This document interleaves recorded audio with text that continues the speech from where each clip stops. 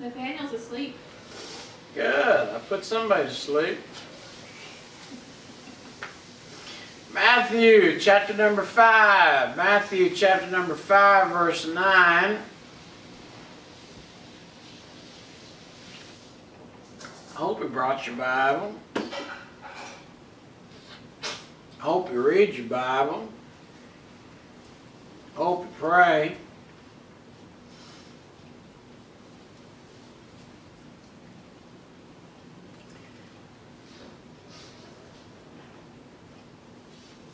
So one day you ain't gonna have your mom or daddy. It's just gonna be you. Blessed are the peacemakers, for they shall be called the children of God.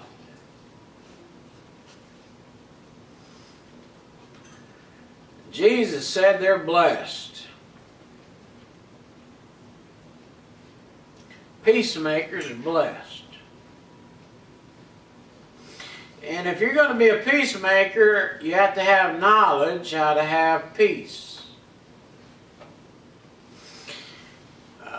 America, right now, we have all kinds of problems.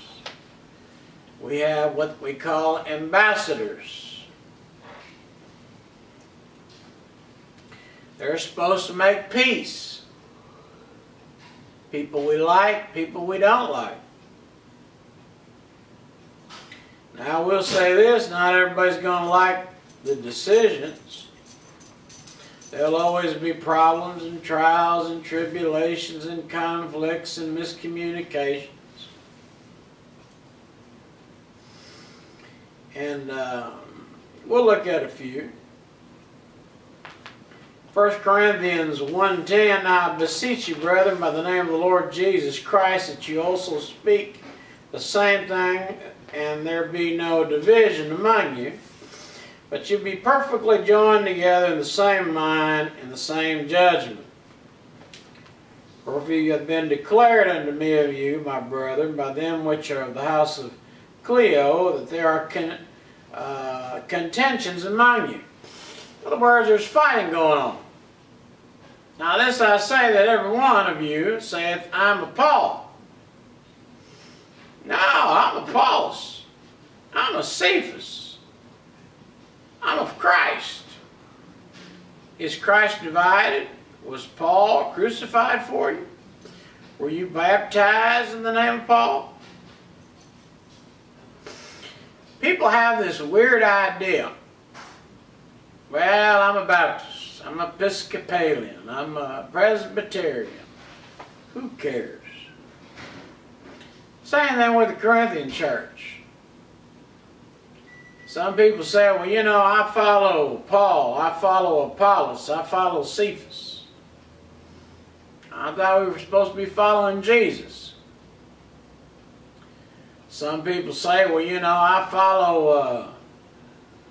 follow different preachers. You know, I follow this preacher, I follow that preacher. Whatever he says, I do. We Christians are not to be divided. We're supposed to be one in Christ. People want us to be divided.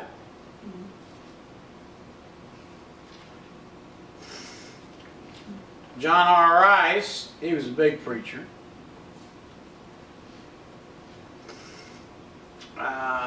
He said he didn't believe in tithing, but just to the local church. I like that. That way you could give your tithes to the sword of the Lord. He said, you know, you can give your money any way you want. Well, you're supposed to give your money to the church. If you tithe, you're supposed to give your money to the church. If we have missions, well, you give your money to missions. That causes division, because the house of God doesn't send his money out the way it's supposed to. And we got Christians that way now. They don't think you need to tithe to the local church. You can give it to a TV preacher, radio preacher, traveling evangelists. But to give it to their own church, their own pastor, no, we can't do that. And there's a whole bunch of better preachers out there. I'll tell you that right now. A bunch of better pastors. Go to their church. But if you want to come here, you stuck with me.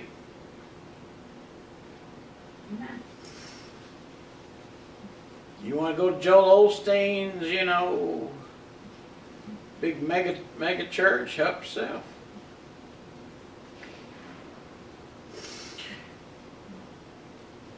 The devil is always trying to start division. One way is, who are they going to be faithful to? Who are they going to support? They lose their allegiance to their pastor.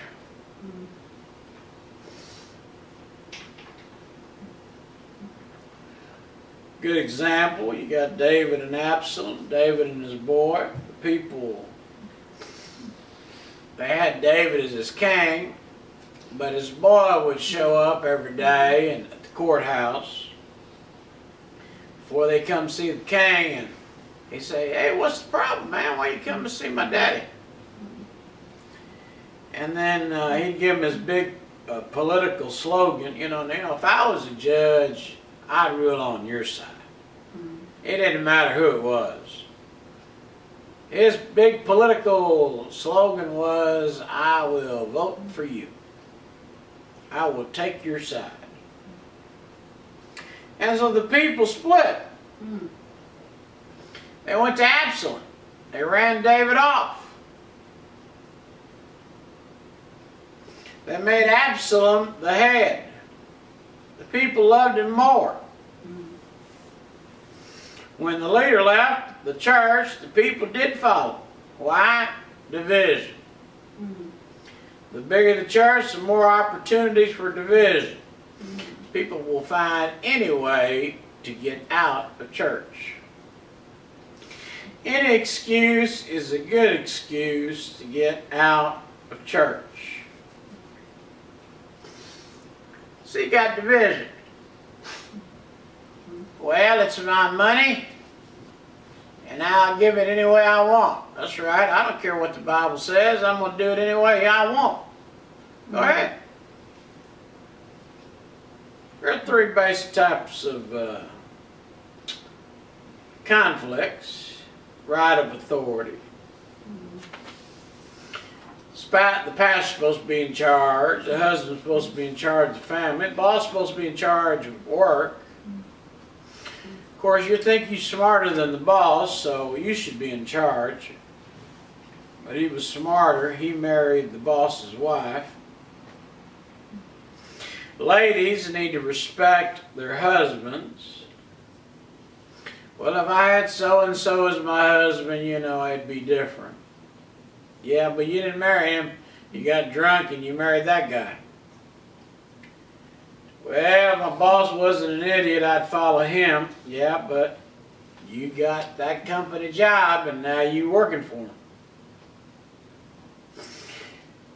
We also see there's an abuse of authority in a church. That's someone who makes themselves Lord over the authority over them. Jesus said we ain't supposed to do that. We're not supposed to have authority. Amen. We're supposed to lead. He said, you know the Gentiles exercise dominion over them. They are great, exercise authority upon them, but you shall not be so among you. Whosoever be great among you, let him be your minister. What are we supposed to do? Minister. Do not hurt people. I mean, just don't hurt people. And people have funny things, you know. People have different decisions of what they want to do, what kind of car they want to buy, where they want to live, where they want to go, what they want to wear. And a pastor's job is not to go to your closet and pick out your clothes. He's not to pick out your job. He's not supposed to tell you how to act. Those are your decisions. My job is not to put you under my thumb and tell you you can do this, you can't do that. Those are your decisions. You make good decisions, praise the Lord. You make bad decisions, oh well. Men, as husbands, are supposed to minister to the family, not boss them around. I had a lady tell me, my husband won't let me come to church. I said, well, he's abusing his authority. I said, tell him you'll do anything he wants, but as long as it doesn't include sin, but I'm going to church. He said, I don't like that. Too bad. You want to go to church? You tell your husband, I'm going to church. You don't like it? Tough. Amen. By the way, wimpy men can say that too. Anybody that tells another Christian they can't worship the Lord, they're abusing their authority. I'll give you another. Failure to exercise authority. Moses was having all the people around him. They'd stand in line day and night. His father-in-law had to come in, step in, and tell him, why don't you do this? Put somebody in charge over the 10 and some over the hundreds and the 50s and the thousands and so forth. And the big problems you handle. Somebody has to be in charge of the big problems. Somebody has to be in charge of the little problems. My wife asked me the same thing. What would you like to eat tonight? I do not care. Whatever you want to make. You want to make some, whatever. I don't care.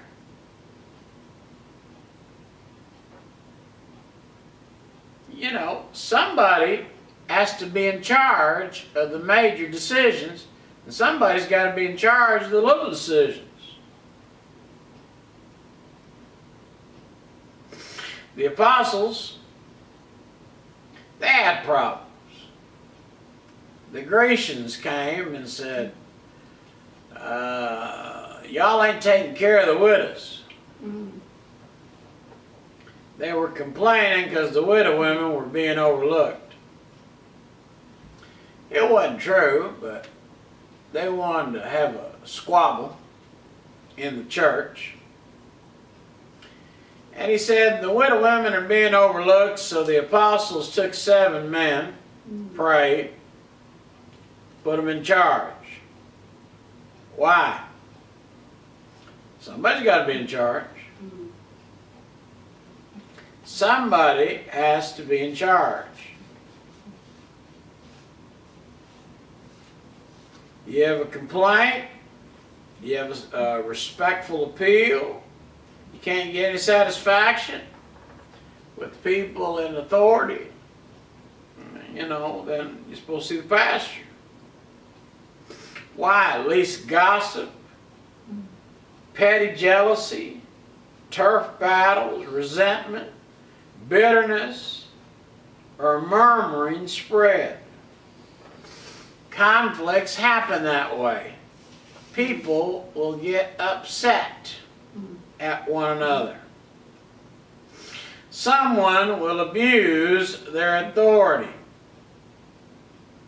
Now, I usually try to let things work out. Most of the time they do.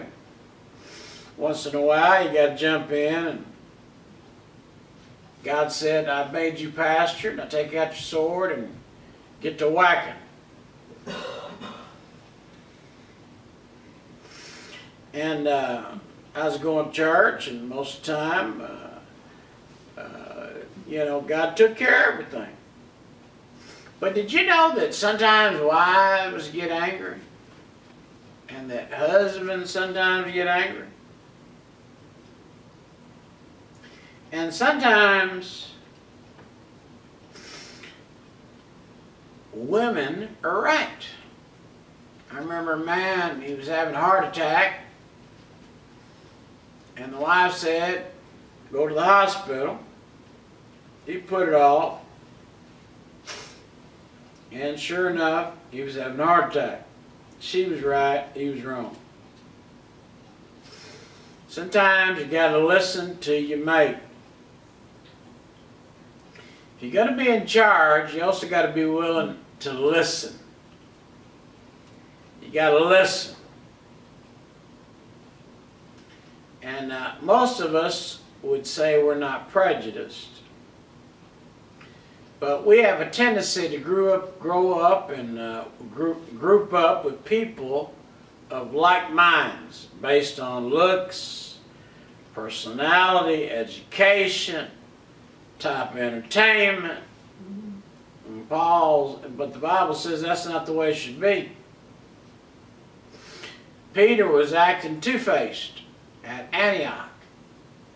He'd hang out with the people of Antioch, and when then the Jews showed up, he wouldn't hang out with the people of Antioch. He'd hang out with the people of the Jews. He was two-faced. He'd eat pork chops the Jews weren't supposed to eat with the Antiochs, and then when the Jews showed up, he'd act another way. Paul had to get in his face and tell him, hey, you can't be doing that. You cannot be acting two-faced. Lest you cause division. Peter didn't know any better. He ain't that smart of a preacher. He's just a preacher. You know, people think preachers are smart. I hate to pop your little bubble, but sometimes they're not. Sometimes all they're supposed to do is preach the Word of God. Now, it'd be nice if they were smart. It would have been nice if Peter hadn't have done that. It would have been nice if he hadn't caused this conflict that I don't know how long would last.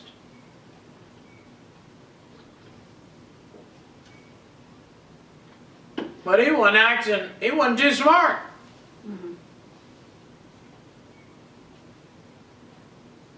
He just thought, this is the way I'd act. I notice that when people get on the phone in the middle of the night and they're talking to their sweetheart, they'll say stuff that they would never say to their face. They'd never say it. You know why? They don't got to see them. I hope that makes a little sense to you. From whence comes wars and fighting among you? Come they not hence even from your lust that you war in your members? James describes the church members at war. They're fighting each other. He said, she said, they're both fighting. Somebody's got to pick a side. Are you on their side? Are you on my side? Do you know what I say? I really don't care. Our desires become our idols, what we want. We care about more what we want than anything else. We're willing to sacrifice our mate, our church, our children to fulfill our lust. Peacemakers, on the other hand, bring peace. They're willing to give up stuff. I mean, we're willing to give up some things. Peacemakers are willing to give up a few things. But in reality, there's some that say they're peacemakers, but in reality, they're not. If thou forbear to deliver them that are drawn unto death, and those that are ready to be slain. If thou sayest, Behold, we knew it not, doth it not he that pondereth the heart consider it? And he that keepeth thy soul, doth not he know it? And shall not he render to every man according to his works? We call that denial. Denial. We lie to ourselves. We are self-deceiving. We tell ourselves that we are real sweet guys. I'm the nicest person I know. Even when you're facing an angry mate, child, parent, child, church member, you just keep on denying it. There's no problem. There's no problem.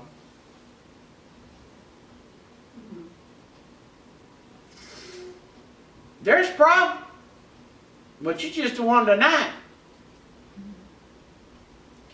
You can also run from it. A lot of church members run from it. Problem in church? Well, preacher, you know, I'm going to stop coming to this church because, you know, guys led me to another church. No, he didn't. You just didn't want to handle the fight.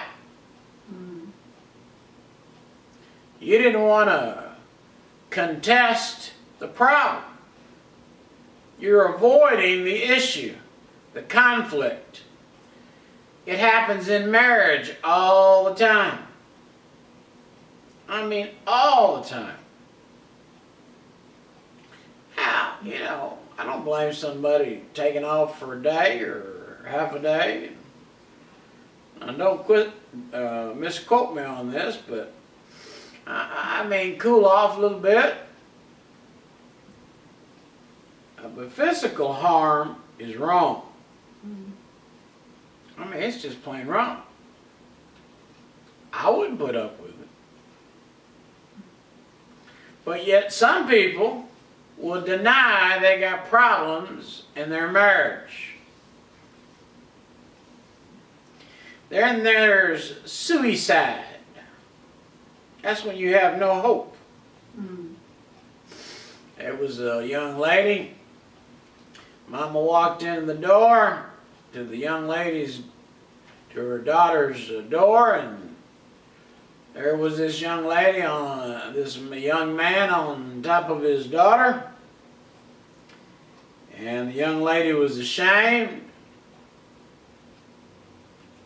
She laughed, cut her wrist, and died. She didn't want the shame of her family knowing she was a whore. It'd be better just to get right than to commit suicide. I can tell you that right now. Amen? Amen. That's the coward's way out. You can fake peace. I love you, brother. No, you don't. You hate the son. You hate that guy. You can be a denier.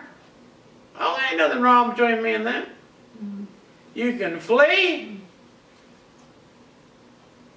You can commit suicide, but those are all peace-faking methods.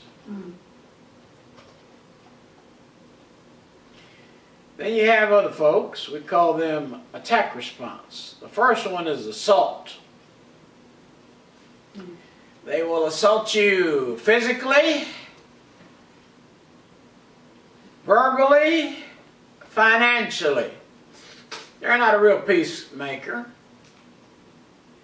But they're going to try to get any penny out of you that they can.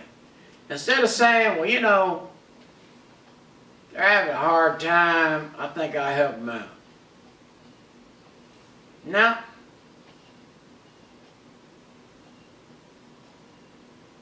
No. They're going to abuse you. I've had one or two preachers pull a gun on me. I had a church take away salary off of a pastor. Yeah, they really do pay pastors salaries. That's why I got a job. In marriage, same way. Instead of being a peacemaker, they have violent tempers, physically abusive. They throw things around, break things. Some people, that's the only way they know how to handle conflict. It ain't just the ladies that do stuff like that. Men do that too. They get violent. And then there's some men that will not do their marriage vows. There are some women that will not do their marriage vows. Why?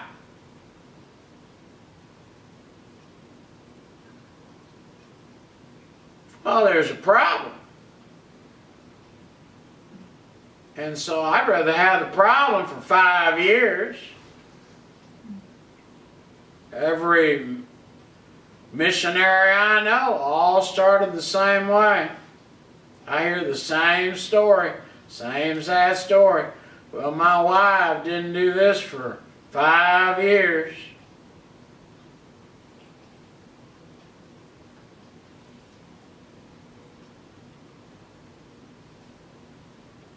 Problems. We're just going to deny them. And make dirty faces at each other. Kick things around. Like little whining babies, they throw a fit. Then you have what I call litigation. That's two people that have had it with one another. They've gone so far, they finally said, you know what, I'm sick of it. I'm going to court. Could be any one of the reasons: gossip, slander, charitable judgment. Nothing worse than taking your dirty laundry out and letting people see it.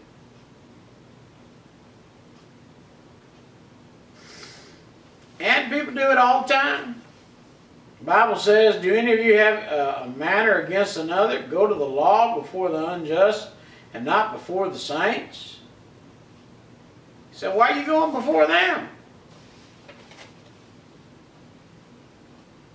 I will say it's easy preaching, but it's hard living.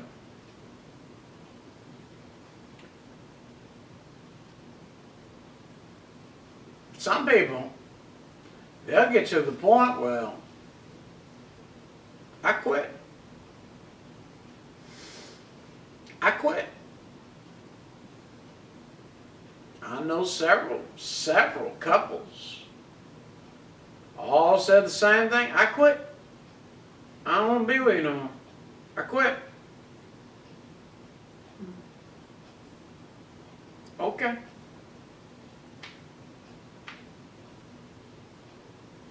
Then, of course, there's murder. We're not supposed to murder with anybody.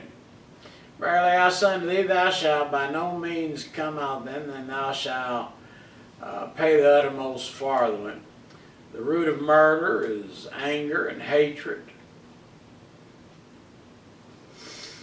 The Lord spoke of broken impersonal relationships as legal disputes. Now, most people never get to the point of physical murder, but they'll murder somebody in their heart.